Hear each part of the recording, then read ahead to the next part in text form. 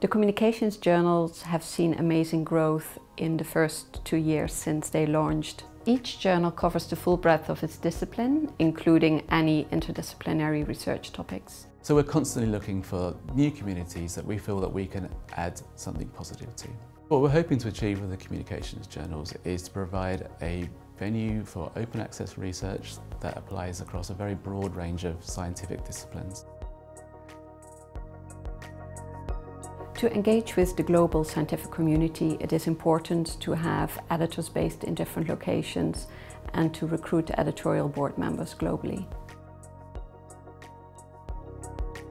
It's important that each paper is novel, all the conclusions are rigorously supported by the data, and that the paper is likely to be of interest to other specialists working on that topic.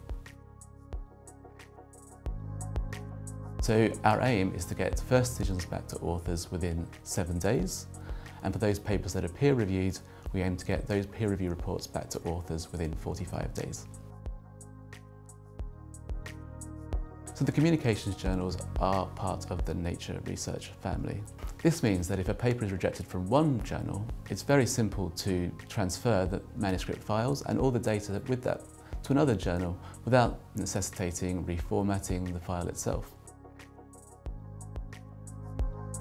Championing early career researchers is part of our mission to be inclusive of researchers of all career stages throughout the publication process.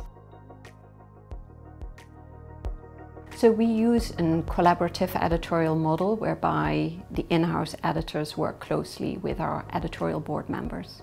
We feel this model offers the best of both worlds because our in-house editors are professional editors and the editorial board members provide technical expertise in their respective subdisciplines. The way we select editorial board members is a combination of researchers applying to join the board and the in-house team selecting suitable candidates based on their research expertise and geographical location.